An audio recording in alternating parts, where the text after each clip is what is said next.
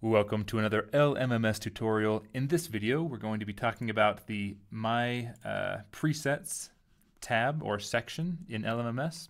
We're going to be learning a little bit more about instrument plugins and how to create our own custom sounds from these instruments and then to save that as a preset. And also we're going to learn how to replace an instrument sound in a song with a different sound. So to get started, let's actually bring in, if we go here to My Projects and go to Demos, we can bring in this Angry Llama song, and it's going to just bring in this song that we've heard before. Here's what it sounds like. So if we want to just listen to this bass line, that's what this sounds like. If we want to replace that with a different, not even a different instrument necessarily, because the instrument it's using right now is this one.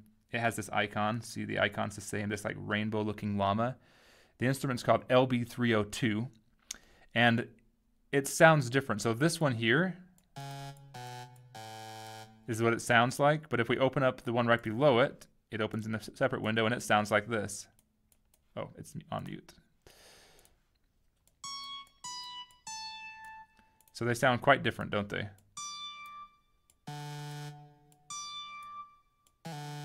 Even though it's the same thing, LB302, and that's because they're just configured differently. If you look here, this one's using this type of wave, this one's using this type of wave, and these dials are set to different places. So you can actually come and bring in, we can make this be our own sound if we want to.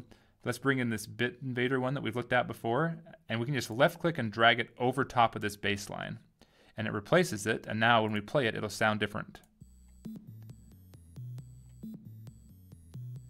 And then we can come over and actually change this.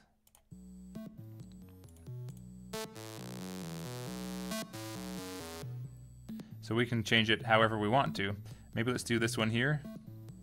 And maybe we like this configuration, so we didn't do too much changing to it, but maybe we like this and we want to save this as a default so we can get to it later. We just love this sound.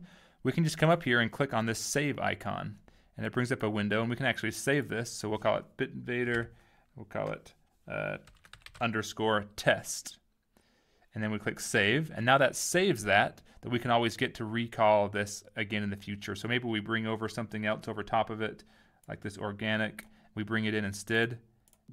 And then it sounds like this, but we just don't like that sound. And we want to get back that other one, but if we drag it in, it's going to be different and we forget the settings that we set. We can go to the presets, which is where we actually saved that to. So if we go to My Presets, we notice all these different folders are the same names as these different instrument plugins. Bit Invader, we've got this mallets, we've got some different ones here. And the one we did the Bit Invader, didn't we? So if we come down to My Presets, we just go to the folder for Bit Invader, and then we don't see ours just yet, but if we close out of the program and re-get into it, it'll be there, or we can click this icon down here. It just refreshes. So we click the refresh icon. Now if we go in here, we should see ours that we made. And what was it called? Something test, something _test. Is it in here? Oh, very top. Bit Invader _test. So this is our sound that we created. If we drag and drop it in and put it over top, now we're back to using our custom sound. Pretty cool, huh? And it works with any different instrument. Any of these instruments have the option to save. If we drag this one in, this Patman, and open it, we can always just click the save icon right here.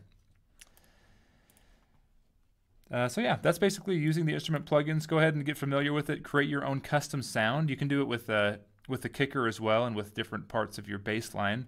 But go ahead and create a custom sound and then save it as a preset and make sure you're familiar with that. And then also go ahead and load some of these different presets.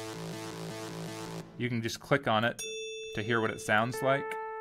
And then bring it in. If you like it, you can hover and bring it in. Or if you want to use it as its own separate track, you can just drag it in below and it's a brand new track that you can then come in and create a composition with. So I hope you found this video informative. Go ahead and like and subscribe, comment below, and I'll catch you on the next video.